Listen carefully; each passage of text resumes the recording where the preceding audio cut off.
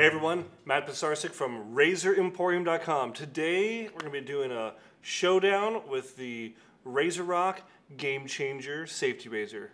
Let's get started.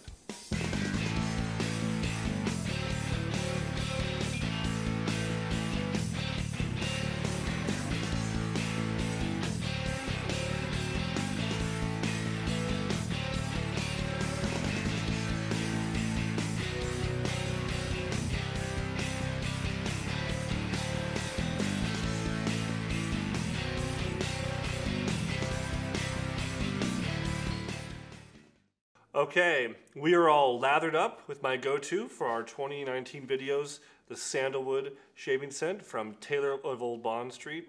Classic, one of my favorites. Underneath there we have our pre-shave product, Parasso. This is one of the classics from Italy, and I always find that it helps to increase the volume and the density of my lather and also add a little bit of protection for my skin, which we're going to need today because I have got 4 days of growth. And normally I'm an every other day shaver, but it's been a week, crazy week. So I'm saving it all up for you guys, and we're getting loaded up here with the Gamechanger. So as you guys know, I'm going to show you. If you are new to the channel, this is great. If you're a veteran of the channel, you're probably sick of me saying this. With a 3-piece razor, it's always safest to load it like this. You're going to have your head in your hand, the cap, I should say. You're going to put on your blade and then load on your guard, sandwich them all together, and thread your handle. And if you did it right, you are rewarded with a good assembly. So this is the Gamechanger from Razorock, and we're going to give it a shot. Let's get started.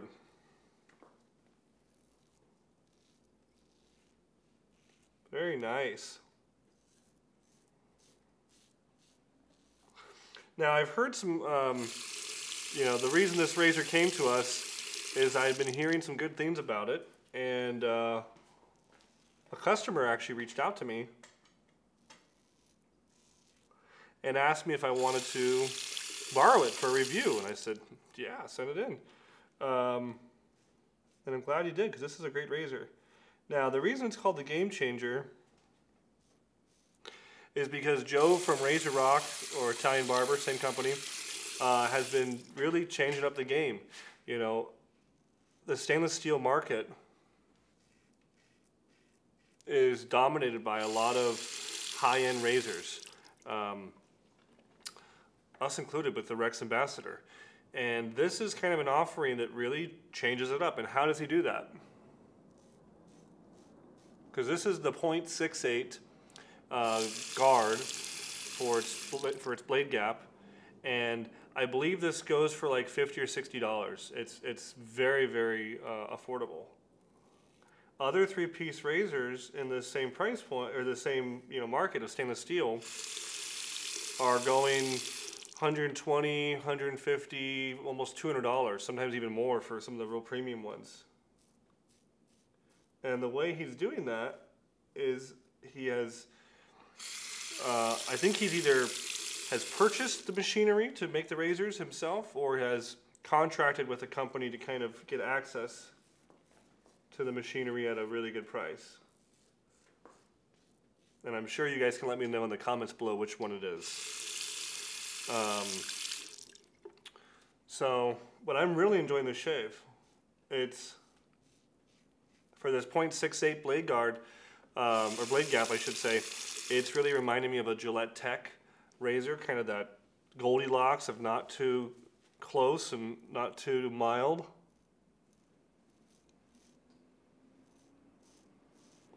I would say it's a great razor to get started with if you want to, start in on your path of double-edged shaving.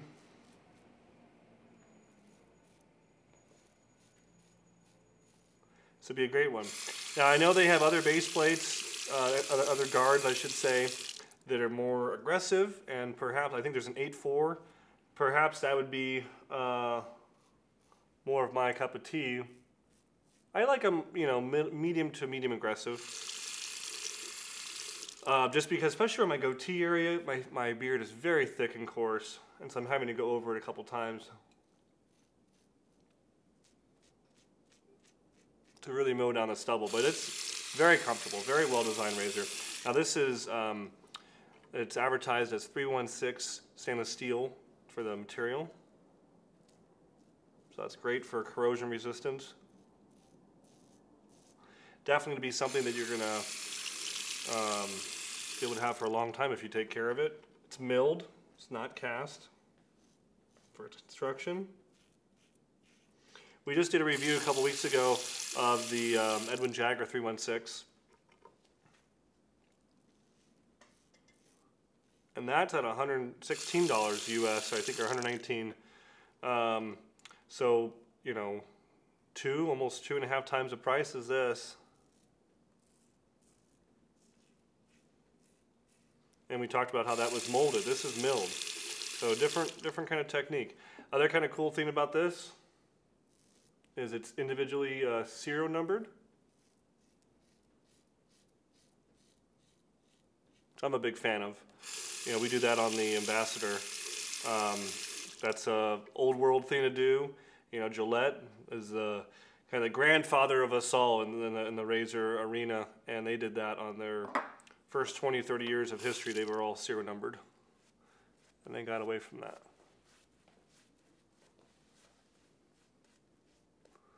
Just kind of relathering here my lower neck. You know, I sit here and talk with you guys, and it takes longer to shave like this than it does at home. So sometimes under these spotlights in the camera studio here, my lather dries up a little bit.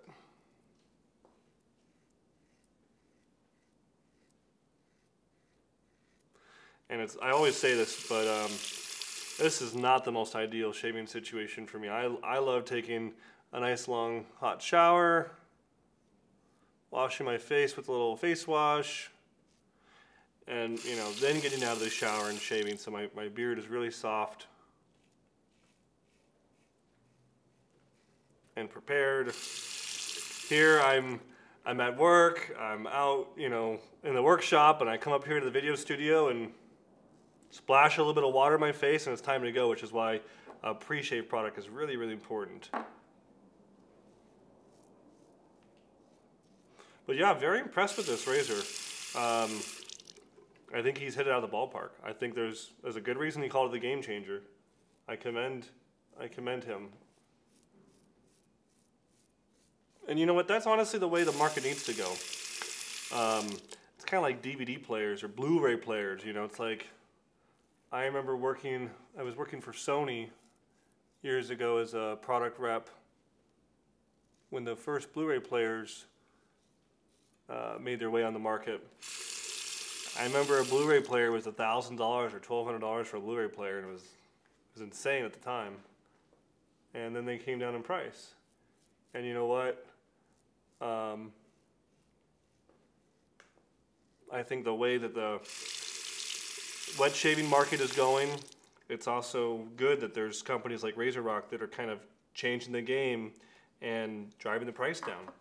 Because ultimately, our goal, whether as wet shavers, as retailers, as manufacturers, should be the growth of the wet shaving movement. More and more people getting into it. And one great way for that to be possible is if the price of the barrier to entry, as you would say in business terms, is less. And a good quality razor at $50, $60, I mean, he's competing with Merkur now, or Edwin Jagger, that are selling chrome-plated zinc razors at $50, $60. So the fact that it's a stainless steel, made in Canada razor in the same price point, I think is great. Ultimately, I'm a capitalist, and I think the competition's a great thing. And you know who wins? You, the consumer. You win. You get better products at a better price, and you have people competing for your business. That's good.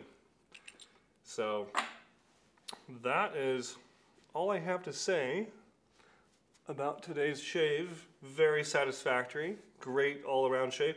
Not the closest in the whole wide world, but again, this is the 0.6 8 plate in terms of its blade gap. If I had the .84, I bet I would love it even more. I bet it'd be a little more aggressive.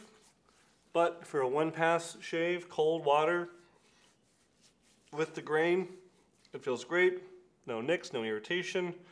I'm happy. I'm a happy camper. That's all we got for today's video. Gamechanger from Razorock. It comes in this cool little leather sleeve here, a little accessory. So very impressed overall. If you enjoyed the video today, please leave a comment. Have you tried the Gamechanger? Have you tried another stainless steel razor? What do you think? What do you think about the way the market needs to go? And leave me a comment below. And if you do leave a comment, you are entered in to win this, the official Soapy Razor Emporium black and blue t-shirt. Behold in all of its glory. All you gotta do is leave a comment and you're entered in to win a shirt. So we really enjoy making these videos for you guys. Thanks so much for checking it out. Please like this video, share it with your friends, your entire network of social media, circles around you. Subscribe to our channel, hit that bell to notify you every time we put out a new video. And thank you for coming to Razor Emporium for all things vintage shaving. We'll see you next time, guys.